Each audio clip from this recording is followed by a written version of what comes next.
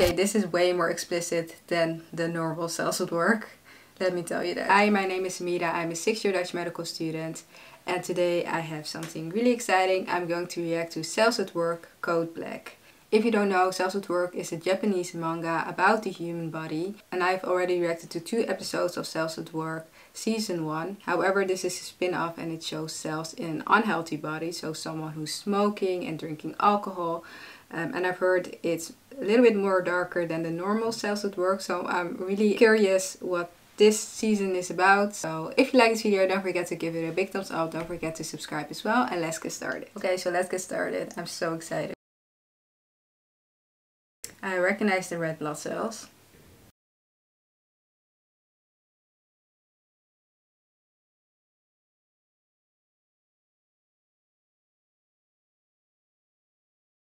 Ooh. As you can see, there are delivery destinations. There is a blue route and a pink red route. And the pink red route is probably the arterial system and the blue route is the venous system. And because they have to deliver oxygen, they are going to follow the pink/red route. So yeah, I love that they're incorporating anatomy. Are those the older brothers of the red blood cells? I feel like they've been through a lot and they don't seem really kind.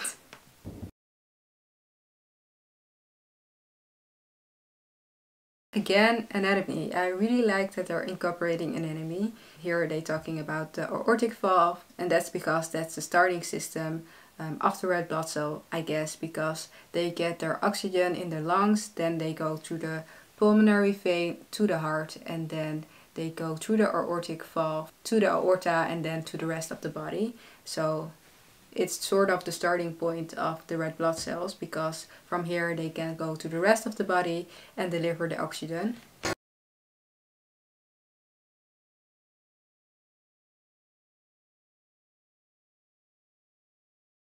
So in your stomach, but also in other parts of your digestive system, there are a lot of enzymes to break down the food that you're eating.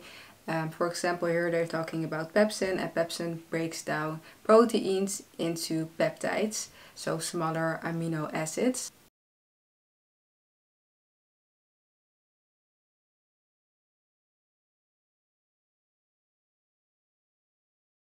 Excessive eating and drinking.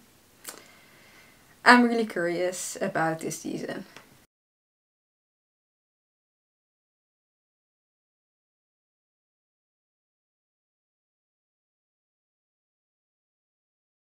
So as the red blood cell is saying, he has to deliver the oxygen to the main organs of the body, and those are, for example, your heart, your brain, your kidney, your liver, and the brain is the most important of them all. And your extremities are one of the least important organs of your body, if that makes sense. So that's why, for example, when it gets cold outside, your hands and your feet get cold, because those are the least important organs of your body, and the blood flow is going through your core and your vital organs. I think I know what it is. The LDL, guys.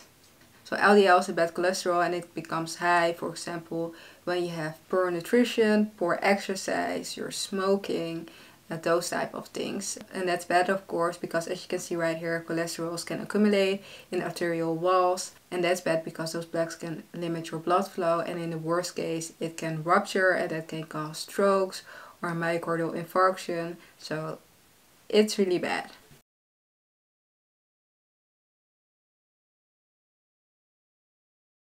They're on point with the anatomy. The carotid artery leading to the head, and it supplies like your face and your brain, and the descending aorta leading to the torso, and it supplies a lot of things.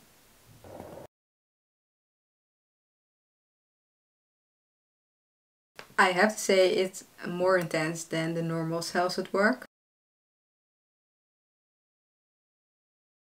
Carbon monoxide has higher affinity to hemoglobin than oxygen, and if you don't know what affinity means, you probably know it, but affinity is like, I don't know how to explain it, the way it attaches itself to the red blood cell, and it's way higher for carbon monoxide That means that oxygen is not able to bind to hemoglobin, which means that your body doesn't have enough oxygen delivered to certain cells. So that's a problem. This is the best theory. They were explaining everything in a way easier way than I did.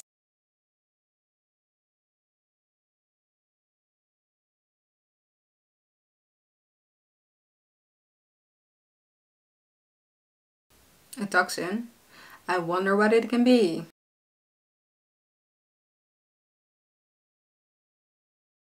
I'm going to wait. They're probably going to explain it way better than I'm going to explain it. So let's see.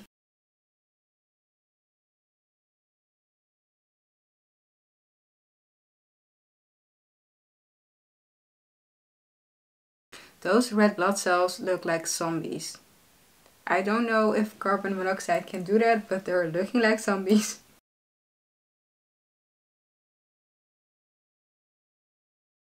I'm curious about bacteria, let me know your opinion.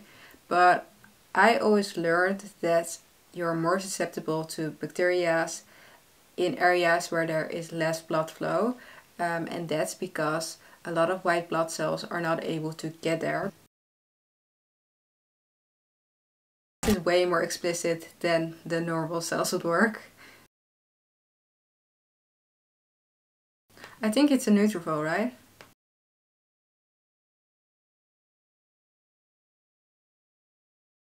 They're finally going to deliver the oxygen. It's been a while. Hopefully the cells are still alive, but let's see.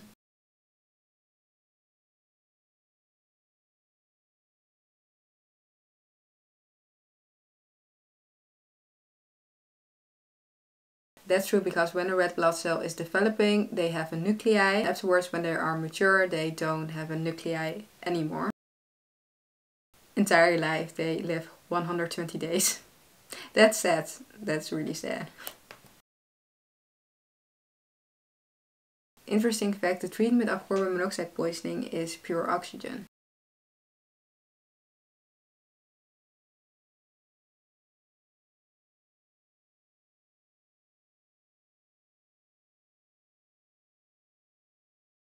Of course, everyone knows that smoking is bad for you. You probably all seen those pictures where you have like a healthy lung and then you have like the smoker's lung, and the smoker's lung looks disgusting. However, a lot of those smokers' effects is reversible. That's probably why he was cleaning a lot of things and it became almost clean, and then the person began to smoke again. So yeah, it can be reversible.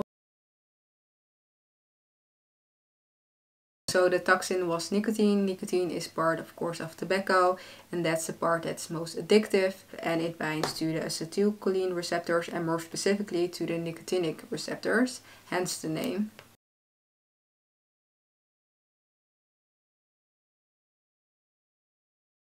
Because that person is addicted.